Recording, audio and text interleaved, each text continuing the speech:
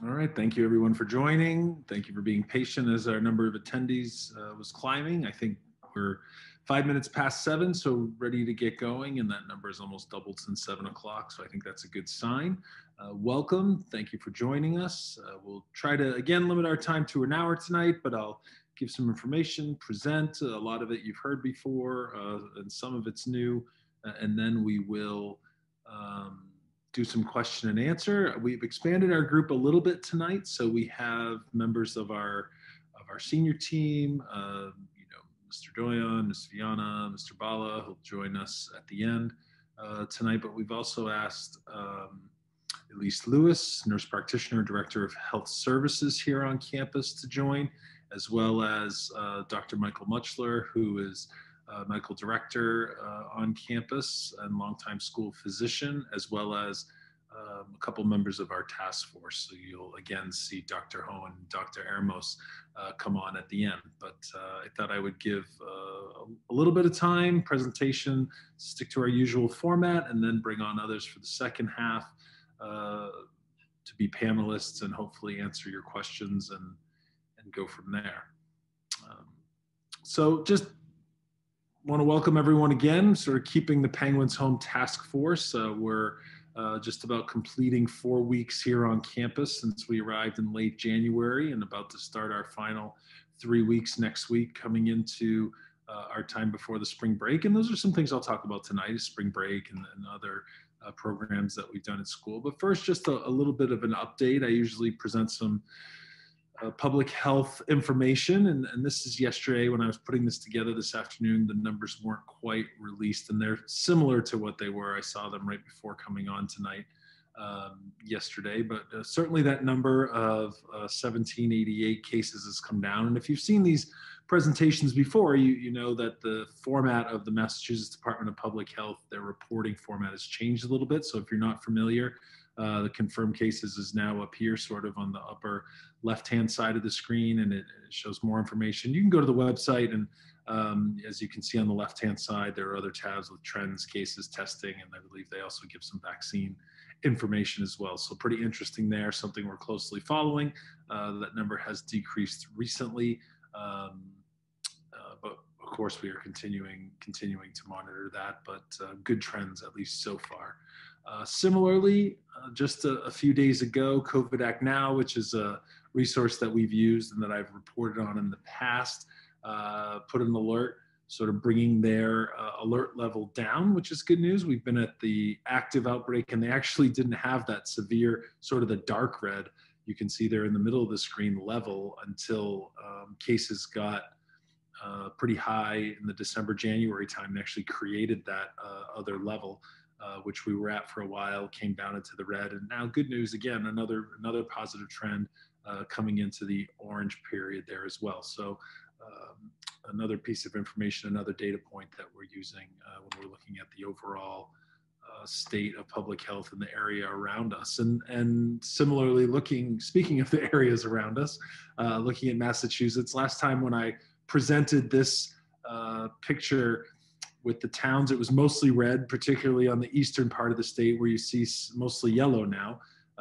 Still some areas of red, particularly in the southeast there, but again, another trend that's showing in the right direction. So we feel pretty good about delaying our onboarding a little bit. A lot of schools were onboarding in the middle of January, even early January, and that late January, first day of classes, early February, to still have a spring break has sort of synced us nicely with the decreasing case count. So we're happy about that, but continuing to monitor, particularly with news of variants, mutations, and things like that. Another tool which I've spoken about in the past, the outbreak detection tool, which is sponsored by Mass General, Harvard, Georgia Tech, and the Boston Medical Center.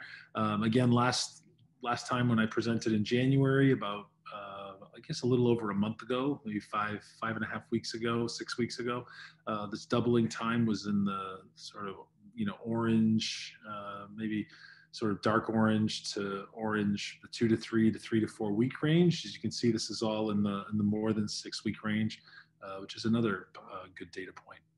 as we're looking at the public health situation. On campus, though, we continue to have our planning committees looking at student experience, regularly meeting about academics, athletics, student affairs, residential life, extracurriculars, which have been busy, which I'll talk a little bit about, certainly admissions and what that means for the school into the spring and then going into next year, campus operations, facilities, food service, trying to get creative there, health and wellness, communications, events like tonight, and the letters that we're sending and will continue to send, for example, about spring break, which I'll talk about. And then we just completed our winterim with our exposition last week. I thought that was very successful and a really great chance to have some cross-disciplinary work focused on justice, belonging, and inclusion.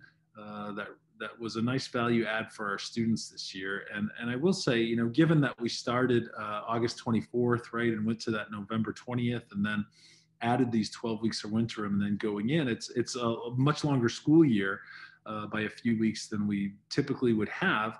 But breaking it up with that winterim, with those seminar offerings, was a nice sort of additional layer to give our students an experience. While some of that was online, to be able to start in that virtual format, come back to campus and have a culminating experience with an exposition last week. And I know that particular effort of winterim was a heavy lift for faculty, offering additional programs, courses not taught before. There was a lot of collaboration across departments. So really proud of our efforts there and our outcomes. Spring semester, as you can see, we've gotten some activities in. You see some of our music groups there, the empty ice arena with the game from last weekend. Similarly, you don't see the stands in the basketball game, but that was a purple and white scrimmage from last week. So there are some activities and a trend towards resuming sort of the normal programming that we have in addition to what happens in the classroom. I want to talk a little bit about quarantine and clarify some, and we can also talk to the medical folks on the call at the end, some assumptions here. Want to have a chance to answer questions about it. But certainly, when we do quarantine, if you're a close contact of a positive, which we, unfortunately had to deal with at the beginning of the onboarding process, we go through a contact trace, determine who a close contact is, and then follow the CDC recommendation for a quarantine period of 14 days. And that was the CDC's only guideline when we started or began the pandemic earlier last year. And that has evolved based on, and I put a lot of language here, and you don't have to read it all. I mean, this is certainly being recorded. It'll be posted on our COVID webpage with all of the other webinars that we've done. But based on circumstances and resources, there were also other acceptable options for the general population, which quarantine can end after 10 days, right? But there is a transmission risk estimated to be about 1 to 10%. And we've certainly seen in our own experience some late positives, not only on, but off campus. And so that's something that we want to be really careful of, particularly in a congregate living environment where there's a lot of crossover, even though we're trying to limit that crossover and mitigate interaction. It's almost impossible to limit all of it. So one of the things we can limit is those entries between day 10 and 14, which is why we do that 14-day quarantine period. And then some folks have asked me questions about 7 days. And again, it can end after 7 days if tests are negative. Again, 5 to 12% chance after day 7 of a sort of converting to a positive, if you would, from somebody who's previously tested negative. And then in all of those cases, there has to be strict adherence to quarantine and non-pharmaceutical interventions, right? Like the mask wearing, hand washing, very strict to those strategies. And while we're trying to be strict on those at all times, I really don't want to take sort of a should be okay type of approach to that when you're looking at 1 to 10%, 5 to 12%, especially in a congregate living environment where everybody else's experience is based on other members of the community adhering to our rules. And so one of the things that we can control in this is that quarantine period and limiting that risk of that 1 to 10%, 5 to 12%. So I hope that's clear. If it's not, I did put a resource there. You can see this on the CDC. This language is pretty much taken directly from there. And I know our medical staff would be happy to probably add on to that as well. So just wanted to clarify that and explain a little bit about that process.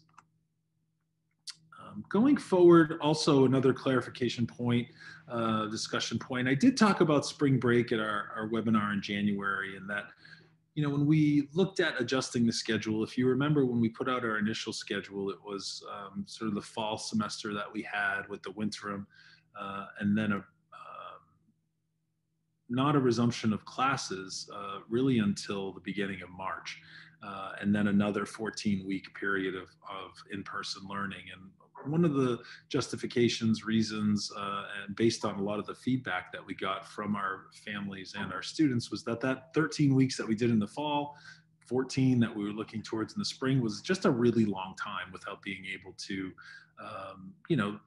get off campus, go home, visit with families, take a break, that sort of thing. And so we were looking for sort of a middle ground where we could still delay our start of school, which I just spoke about because of predicted cases during the December-January time. So we landed at early February, late January, but still allowing for the 14 weeks broken into 2 chunks with a spring break. And how we're handling that spring break really needs to be focused on. It needs to be something that we're conscious of, I guess, maybe a better way to say it, because it is a risk, people coming to and from campus, and how we're going to deal with that. So I want to talk a little bit about that tonight, answer questions. You'll be getting something in writing next week, but spring break does start on March 19th, and we are going to onboard April 1st and 2nd. So that gives you about 12 days to be off campus, and really seeing that more as a break and not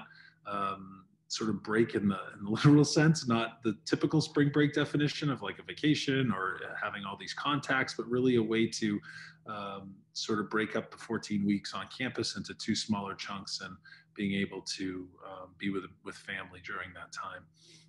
So we're going to ask, actually very similar to what we did last year when we sent everybody home for spring break at the beginning of the pandemic, where we asked for your spring break plans to be communicated to the school, similar to what we did at the beginning of the summer leading into onboarding in the fall, knowing where folks would be quarantining. So that information or request will go out next week, collecting not only information for departure as we typically do, but also a quarantine location and a sign up for return. And then similar to how we've onboarded in the past with our arrival process, the COVID test will be required prior to coming onto campus. It looks like we're going to do 72 hours. And again, that will be communicated in writing, but just to give you some warning about that. And then similar pause until results are received. And really we want to see, depending on public health situation, how we're going to move forward after that. Hopefully cases continue to trend down, but we can't predict it. And that we're able to just do what we did not only just 6 weeks ago, but also in the fall, some kind of quiet period, and then move directly into the beginning of our dimmer switch and coming into campus life. We're asking everyone to please adhere to CDC guidelines, of course, Massachusetts and other states that you may visit, travel rules, and visit maybe isn't the right word, but other states that you may visit because you're going home, and adhere to the Penguin Promise at all times. Of course, wear masks, maintain appropriate physical distance, wash hands, avoid large groups. But again, similar to how we came into campus the last 2 times, we request that all families limit contacts to really members of their own immediate family for the overall health of the Cushing community, and only expand that when necessary in traveling to and from campus. And due to the length of the break, a COVID exposure at any time during that period, but particularly as it gets closer to the onboarding, can result in onset of symptoms or positive screening after a return to campus, right? And that really does put the sort of last 6 or 7 weeks into jeopardy when seniors are here, when we're trying to celebrate that class, when we're having those rites of passage and ceremonies that we're, going to maintain and still carry out. So we really are asking our entire community of not only seniors, but the rest of our students to adhere to the Penguin Promise and live in that semi-quarantine environment, but still get the break of being able to see family at the same time.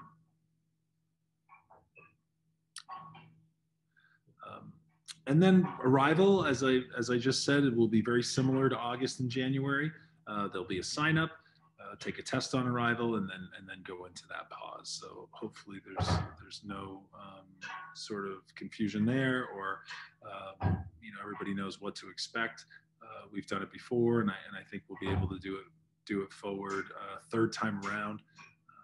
Hopefully it will be an even smoother process. I know the student experience team, Ms. Pollock, Mr. Doyon, Dr. Willis, Mr. Bala, Ms. Viana, are meeting hours and hours, both in the summer, fall, and continuing on. And one of the big pieces they focus on is to be sure there is a smooth arrival process, that we're working with dorm staff, faculty, and everyone else to get students safely to campus.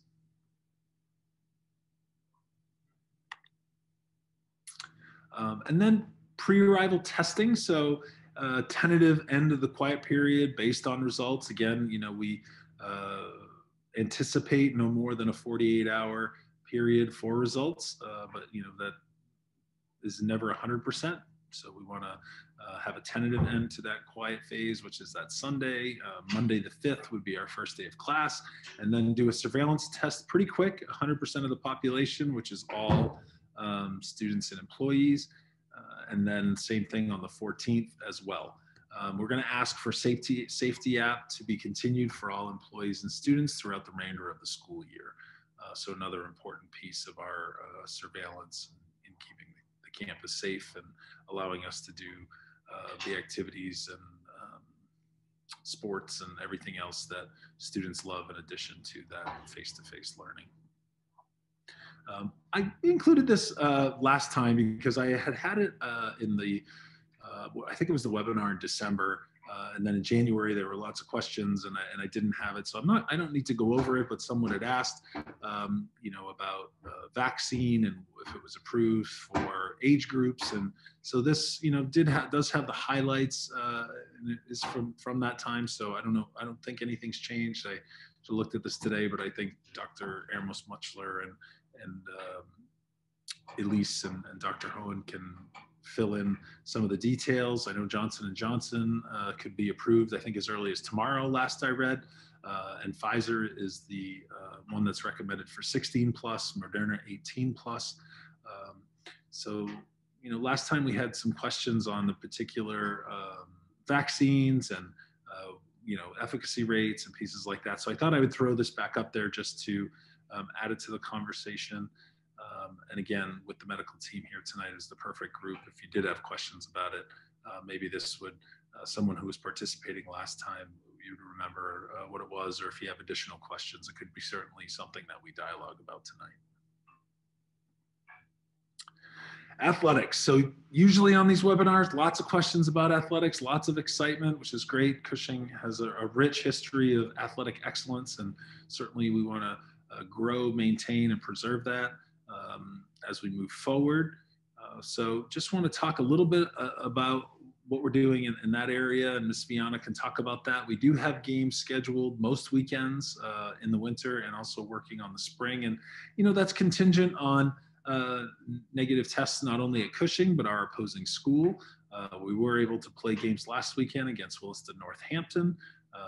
And then because this week we've had successful testing results, we did have a school on the schedule that unfortunately they did have to cancel and are unable to play. And then we got a second school to play, and that also got changed. So now, it's scrambling, and all schools are doing it. So we're hoping to still have those, but there's going to have to be flexibility, which I know we've asked for everyone, for last minute cancellations, change of opponents, but we really do want to try to get these in. I think they're important. I think, the kids have really waited a long time, and it's something that brings our community together, even if we can't be there as fans, but join in live stream or however method we can.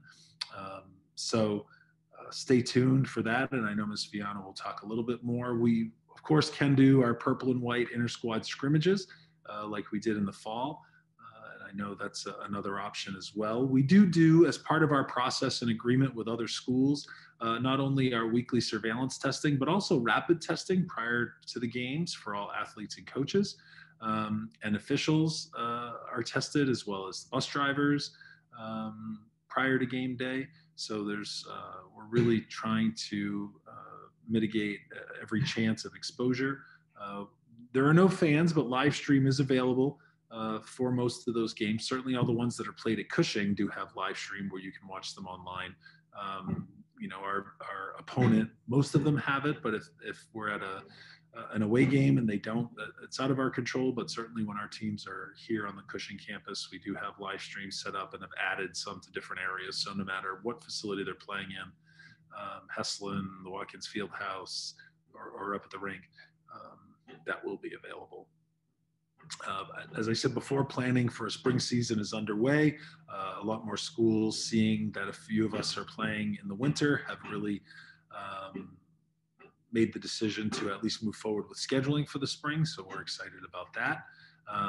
And if you're wondering when those are, you can always see the Cushing website. Those athletic schedules are updated, and it's a new website. It was just updated last week. So if you haven't seen that, go take a look.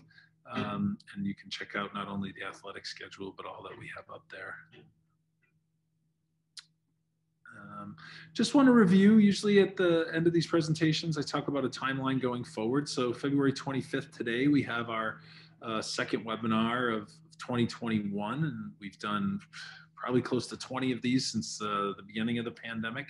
Several all school sort of bring the Penguins home. I think those alone, we've done 12 since May, and many for different groups such as international or day students or domestic students throughout that as well, in addition to these, and then some before that on our plans for remote learning when we had to switch to that in the spring. So I think the cadence of these webinars every few weeks is important and probably expected by a lot of our families. Another method of communication, we'll continue to send letters, but I think hearing from us an hour every few weeks, for the rest of the school year, a couple more times would also be helpful in getting our message out there for expectations and how we're continuing to meet the challenge of COVID-19 while also delivering in-person programming. So we'll continue to do that. You see April 15th, I plan to do our third one. In between that, we have our spring break beginning, as I said earlier, on March 19th. Please stay in that semi-quarantine, limiting exposure to your immediate family during that time, and then student arrival on campus on April 1st and 2nd for that final 7-week stretch of the school year. So looking forward to celebrating the end of the year together as a community, getting through it, celebrating the class of 2021 in this most unusual school year.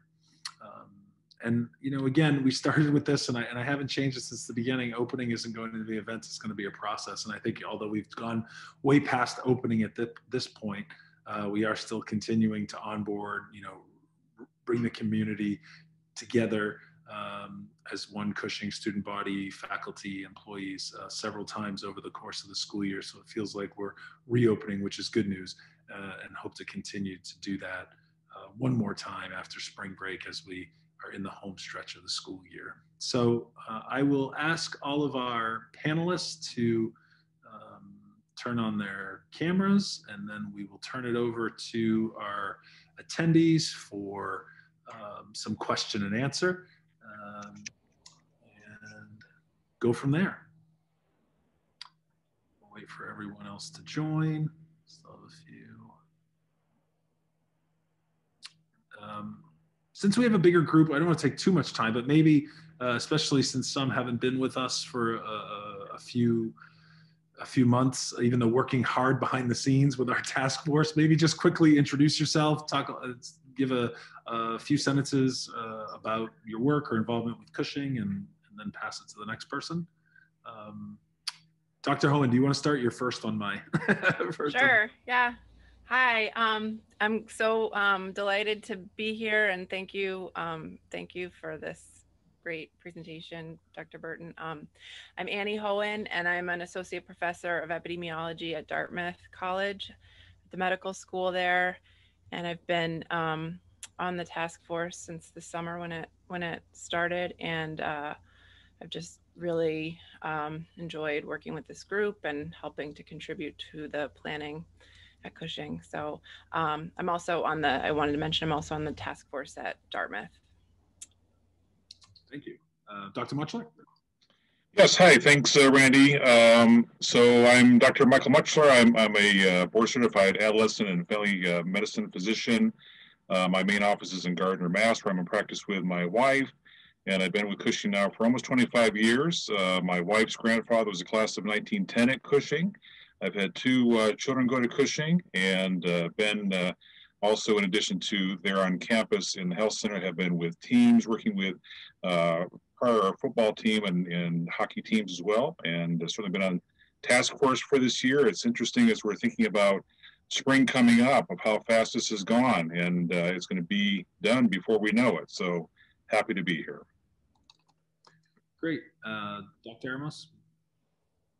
Hi, I am Tina Hermos. I'm a pediatric infectious disease doctor down at UMass Children's Medical Center in Worcester, which is about half an hour south of Cushing, and was excited to join this task force at the beginning of the school year, well, actually over the summer.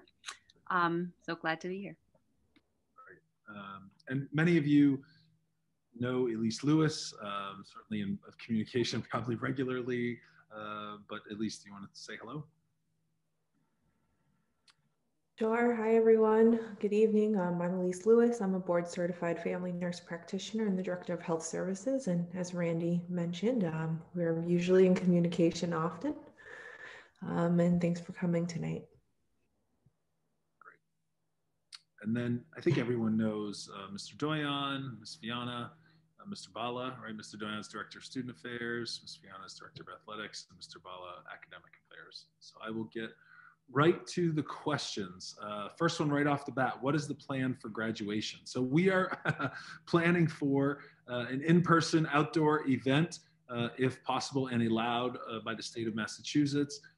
Our calendar, if you remember, we sort of flipped it. So originally, or usually, what happens is everyone's on campus, our senior class graduates, and then there's a period of finals where the classes stay. We flipped that around to do underclasses leave first and then just have the senior class on campus. That way we're minimizing the number of students on campus, the number of individuals who will be at the graduation ceremony. We're looking at how do we limit the size, maybe 2 individuals per student or 1 individual per student, depending on what Massachusetts allows. But we are planning for in person and then streaming it for our families that are unable to attend. So that's our plan as of now. Next question.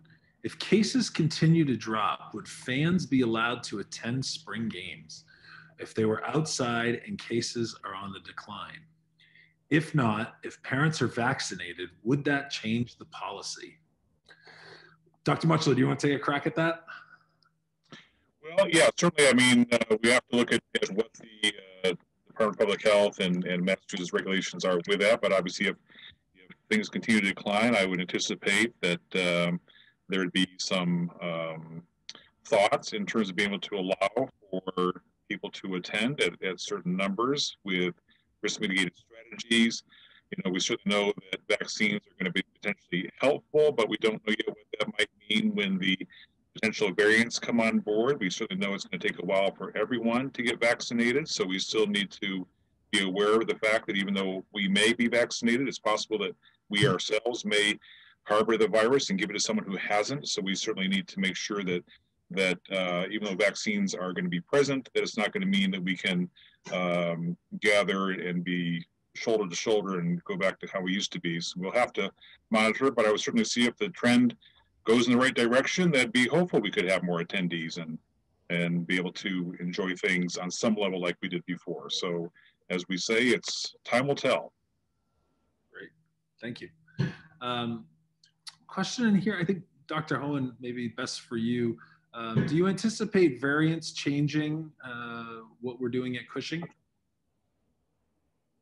Let me unmute myself. I think that's, I think we would probably all agree that's really an open question at this point. I think even at the, national and international levels, we don't know what these variants are going to mean as far as cases and hospitalizations over the next few weeks. If you're watching the epidemic curves, it's striking. They're on a very steep decline. And we see that at the local level where I am, and I'm sure you're seeing that in Massachusetts as well. It's kind of, it's very heartening, but the variants are kind of the big unknown at this point. A lot of experts are predicting a fourth wave and happening in the spring, like starting in the next month or so. Whether that will materialize, I think is, anybody's guess, but that's what I'm seeing a lot of experts predicting. It should be mitigated by the vaccination that's, happening now, but it won't be completely because we don't have the majority of the population vaccinated, and it's just going to take time. I will tell you that at Dartmouth, we were doing great. We've been doing great, keeping cases down on campus. And then overnight last night, we had 37 cases. We went from 1 case to 37 cases. And it's a significant proportion of our community. And it really illustrated for me how quickly this virus can spread in a small, tight-knit community, like in a residential school. So I think we just, we have to keep our guard up and be careful. I think that, it's really wise to consider very, in a measured way, things like outdoor graduation ceremonies and sports. Even with spectators, it's not a bad idea, but we just have to be careful about it. And we have very in-depth discussions every week about, even these nitty-gritty details. So I think, it's unknown right now what these variants mean, but we're all watching it very carefully. And I think we're just gonna have to wait and see. Great. Anyone else want to add to that? All right. Mr. Doyon, question for you. Will students be required to pack up their rooms again before spring break? At this point, we're not anticipating that students would have to pack up their rooms. But if that were to change, we would be sure to communicate that out. I think as we just heard from Dr. Hohen, as things continue to trend in this, in our current ways, I think that we are hopeful for what the future holds. But we're also understanding we're close to a year into this experience now, and also very aware that things could change very quickly. So at this point, no, but if that were to change, we do have plans to modify very quickly. Great, thank you. Elise, I'll give this one to you. Is there any possibility of 16 plus students being vaccinated if it becomes available to that age group? Yes, we have been exploring different options for vaccinations. I know in the fall, if you all remember, we partnered with CVS, and I'll continue to explore those options. And when it becomes available, I'll most certainly let everyone know, and we will get that going. Thank you. And there's a follow-up question. Maybe Dr. Ermos, you have the answer to this, or any of the other medical experts on the call. The Johnson & Johnson vaccine, is that okay for kids? Well, the emergency use authorization that's about to go through is not going to include kids. But there's no reason to believe, like the mechanism of any of these vaccines, that they shouldn't work in kids. And in fact, we're finding with natural infection that kids are producing really strong immune responses, stronger than adults. So I think all these vaccines are going to be safe and effective in kids when they get to the trials. And the trials are going to be for the trials in kids are going to look at immune response. They're not going to wait to see how many kids get infected versus how many kids are protected. They're just going to measure the immune response and correlate those numbers to what we know is protective.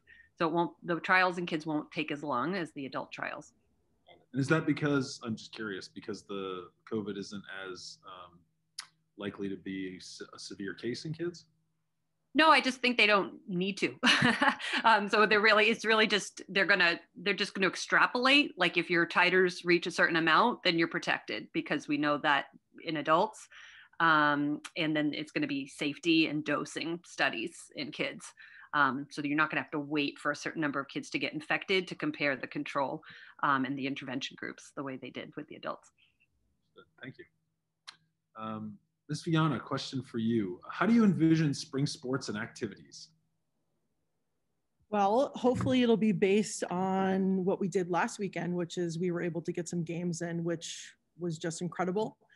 We're planning. We're very actively planning for the spring for athletics and for afternoon activities. I think, we're sort of bound by what happens with the health situation, but we are planning on playing. And we hope to return to sports right after. I saw another question in there, so I'll kind of go into that.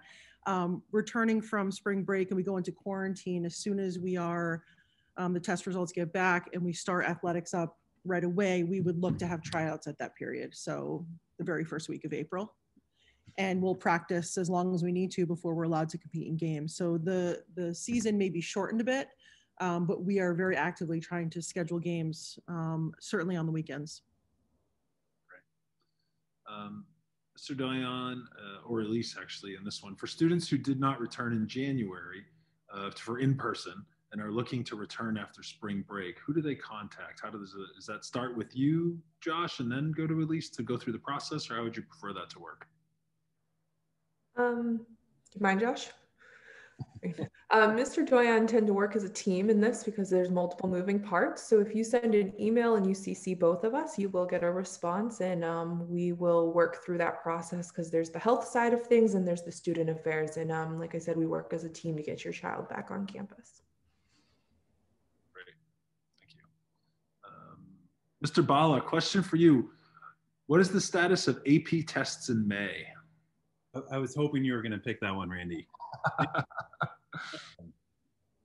The College Board in early February just released sort of their current expectations about an updated timeline, which includes 3 different administration dates and a combination of formats for both in-person and digital. So they are once again proving to be responsive and flexible. Dr. Willis, as our AP coordinator, is working out the details for what the specifics will look like at Cushing, and then between her and your AP teachers, we'll be able to, as the College Board continues to hone their strategy, we'll be able to communicate all of those details. But they are approaching soon, and we are definitely making progress towards those larger goals. So thank you for that question. Sure, no problem. Ms. Viana, question for you. Will we, after the winter season, will sort of off-season teams still be able to use facilities? For example, skaters using the rink, hockey players using the rink, basketball players using the courts, those sorts of things. So they would be open for open gym or open ice time, which we schedule, and we send that out through email. And then the NEPSAC allows the teams to be able to practice out of season with their coaches. So there might be some time for that, whether it's a couple days a week. But they will all of our athletes, our students, will be in afternoon activities. So that would be sort of during the afternoon and perhaps a couple times sprinkled in the evenings. But open gym and open ice are generally open during the day.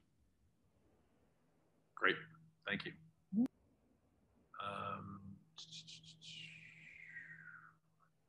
Another question about graduation, and this is one we don't have the answer to right now. For the benefit of families living abroad, when would we know the number of family members to invite for graduation?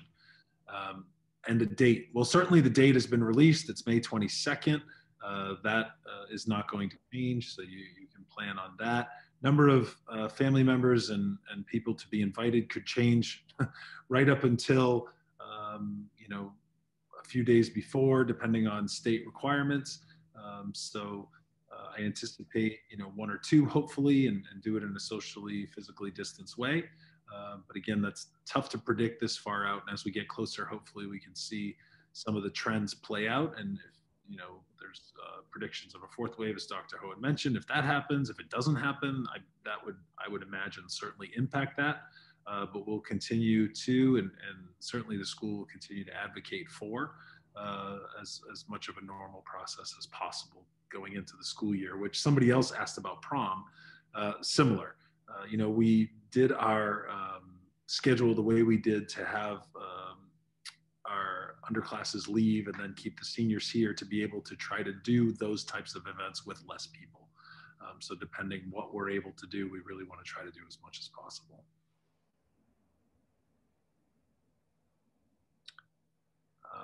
Can kids have roommates when they come back from spring break, Mr. Doyon?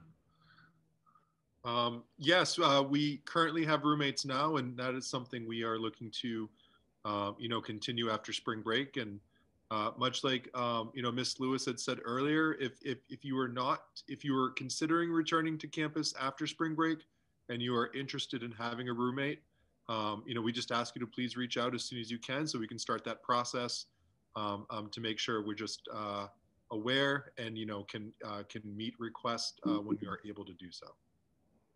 Great, thank you.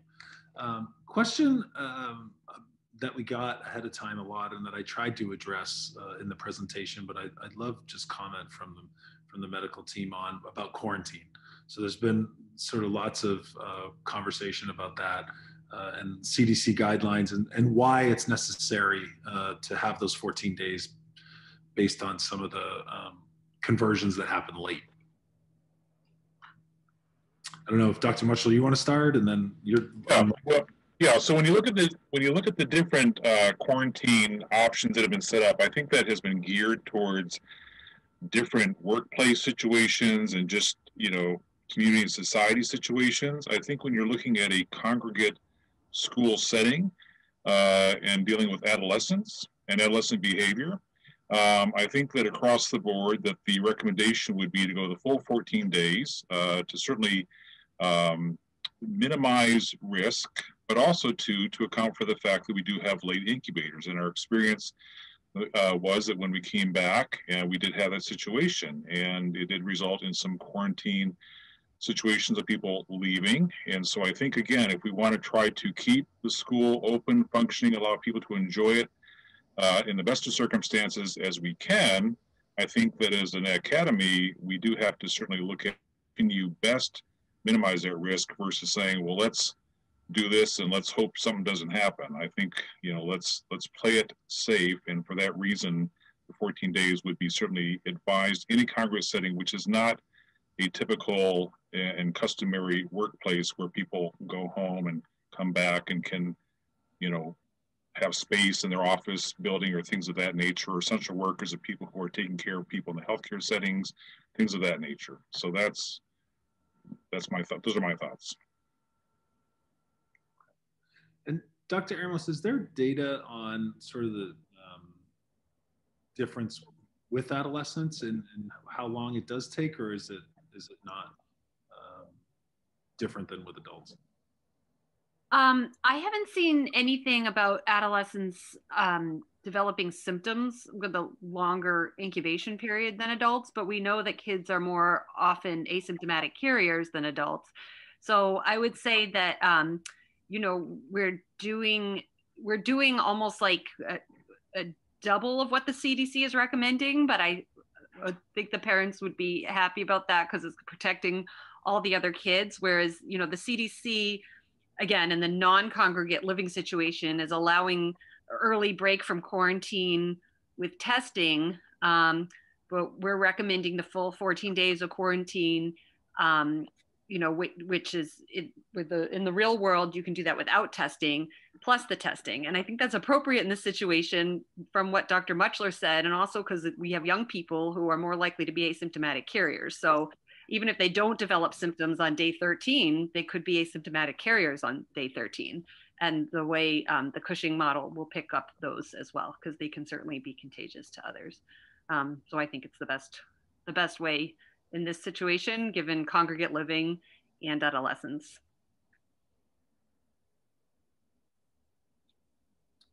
I saw you turn off your mic, Annie, so I didn't know if you were gonna. Oh, I was as Dr. Ermos was saying that, I'm just thinking about those percentages that you shared at the beginning, Dr. Burton, about the chances of missing a positive if you let somebody out of quarantine early. And it occurred to me that those that's based on data. It's based on observational data that is based on the general population of people of all ages, presumably. And so I think what Dr. Ermos said about this being a population largely of adolescents, if you did that study that came up with those percentages on a group of young people, you would probably get different answers because they are so much more likely to be asymptomatic. So, that assumes that you're monitoring symptoms every day, and teenagers are just not as likely to ever have symptoms. So I think that those estimates are are probably at the low end for this population. That's another reason to do the full quarantine. That's all. Just a nerdy thought I was having. And just to be clear, that the CDC options for shorter quarantines, you still have to do all the mitigation until day 14. So even if you're quote unquote released from quarantine, so you can go to work, you're still going to work and distancing and masking, and the type of things that aren't possible if you're living in a dorm. Well, they are possible, but difficult. Yeah.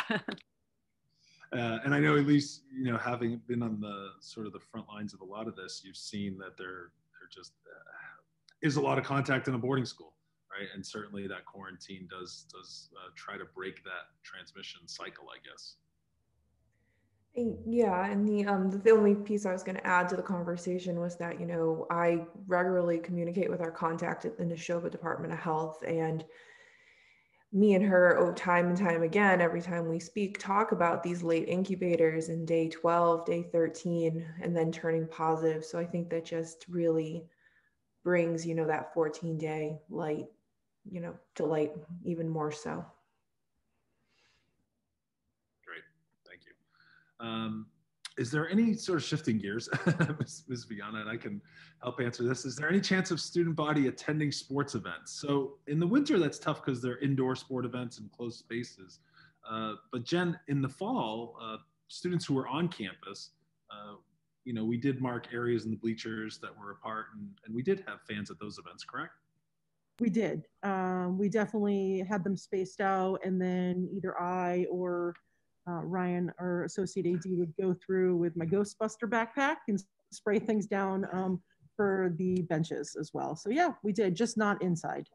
In fact, we moved one of our volleyball games outside onto the turf for senior day, and we had fans there, so that was kind of cool. That's right. Exactly. Mr. Bala, question for you. See that about the SAT. So do you anticipate SAT requirements for this year's junior class to be waived for their college admissions process? So that's a slightly, I think the question needs to be sort of shifted around in terms of the perspective. It's really up to individual colleges as to what their requirements are. And so many have already announced that they continue to be flexible with what they're expecting of students. And I think that, as we saw last year, that will continue to evolve as students are able to test and what test centers are available. And if any individual student, especially within the junior class, has questions about what that might look like, I would certainly encourage you to reach out to your college counselor directly, especially as you're thinking about how your list of schools is also starting to take shape, and to begin to get a sense of what those testing requirements were like this year, and again, to be able to start to think about what a strategy might look like the spring, and then into the fall as well. I'll also add once again that we at Cushing are able to host the SAT on April 27th. So for those students that are on campus, we are doing what we can to provide that opportunity. But again, the actual decision is really up to colleges as they're thinking about access and equity in their applicant pool. And Raj, a follow-up question. The return of the traditional daily class schedule. I think this is referring to the shift that we had this week after winterim. So, we have shifted as of this Monday back to the schedule that we followed in the fall that has a 2-week rotation. So this is week 1, which is a purple week, and then next week we'll go into our gray week, and then we will follow that till the end of or through spring break. It's our expectation that will be our schedule for the remainder of the year, mainly because of the features that it has built in to help with all the mitigation strategies that the health team has recommended, revolving around lunch and longer passing times and the ability to sanitize classrooms in between. But we have at least given ourselves the opportunity to assess how these next 4 weeks go, and then if there are adjustments that we need to make going into that last stretch of on-campus learning, we've got the time period of spring break to consider any tweaks moving forward. But as of right now, the schedule from the fall that we are back on now is the expected lead into the end of the year and final exams. Great, thank you. When will the 21-22 academic calendar be released? That will be released before spring break. You should see that. We'll post it on the website and send it out. It's actually pretty much done at this point, so expect to see that soon. I can tell you, typically we begin, last year was a bit of an anomaly where we started in August. Typically we begin, first day of class happens on Labor Day, and that is the plan for next year, which happens to be late. I believe it's September 6th. Somebody can check me, but I'm pretty sure that's what it is. Yeah, all right. Everybody's nodding, so that must be it. Jen, this question for you. In the winter season, just to clarify, and I think I know the answer to this, but are there now no fans at all across the board at schools we're competing against? Yeah, no student fans, no parents, nothing, which is why a lot of the schools are offering live streams. Great, thank you. Elise, there was a question earlier that I saw about the rapid tests for athletics. I think folks just were curious about that. Maybe we do a rapid test now and then are moving to a different type of rapid test. Maybe we could chat about that. Sure. Yeah. So there's a couple rapid tests that have been authorized under emergency use since the pandemic started. We initially started with a test by BD called the Veritor, and that one is great. It comes from McKesson. We've been using it, but we actually just signed up and partnered with a couple other schools to get Abbott Binax Now cards, which are faster for the students, a little easier to work with so that we can see more students in a smaller amount of time. So we actually launched our first Binax Now testing today. It went really well. The only complaint I hear about the rapid testing is that I do need to go a little deeper into the nostril to get the result. But I have to say the students handled it like champions, every single one of them. And our adults complained more than the students. So all in all, I'd say it went pretty well. And we'll be doing rapid testing 24 hours prior to the game day. So we'll do a rapid test for all athletes on Thursdays and then a rapid test for all athletes on Fridays, just in preparation and in addition to that PCR, because that's how other schools are doing it as well. Great. And there's a follow-up question, which I'm not sure, I don't know it. What is for the 2 tests, is there a difference in the false positive rates for those, for the rapid tests?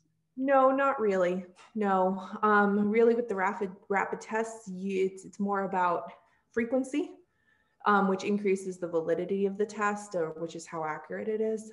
So between our 2 large school testing dates a week and these extra rapids, we're catching a really good picture of what's going on with COVID on campus. Yeah. Okay. And I think is one of the advantages of the Binax, you don't need like a machine to process it, right? It's sort of its own. Correct. So I can run multiple tests at once. They take 15 minutes to run, but I can do 20 of them at a time in a 15-minute interval versus the BD Veritor where I actually have a machine and a cassette, which just takes much longer. Got it. Okay. Thank you. Since we're approaching 8 o'clock, maybe I'll end with this one because it's more of a discussion type of question for the medical team, which is an ongoing question and has been since the beginning. It says, with the significant decline in cases, will students be allowed to have more freedom to socialize among their designated waddles within dorms, etc.? Will the dimmer switch be lowered soon? So anybody want to start? Well, I'll just say that, you know, what Dr. Hohn just said, the experts are predicting that we may have another wave. So I guess we have to kind of look at things on a day-by-day basis. You know, she just outlined what happened at Dartmouth overnight.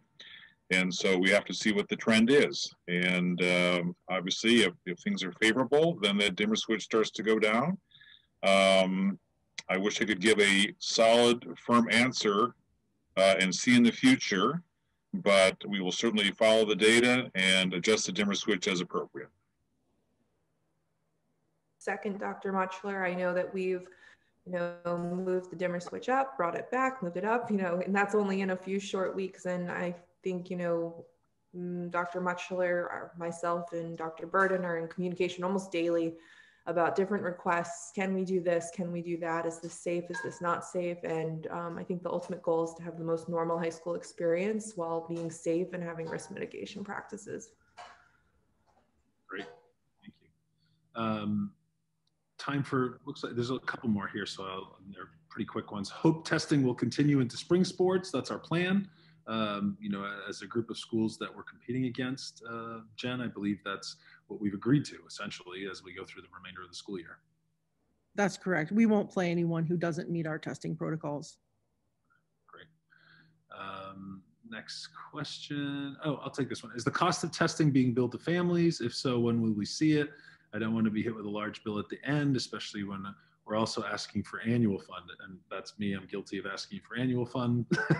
And sorry, I will continue to do that, but we won't hit you with the bill for testing. For the rapid tests, we're covering those. So I appreciate that. And if you want to chat, I'll be happy to talk with you about the rapid tests in the school taking that cost on. Really, we just bill for that initial test at the beginning, and then after that, the PCRs, the rapids, all of that we take care of as part of our costs, which increase, which is why we ask everyone to participate in the annual fund. But certainly that's a personal choice, and everybody participates at a different level that's meaningful to them. So certainly not going to hit you with a surprise bill for those tests.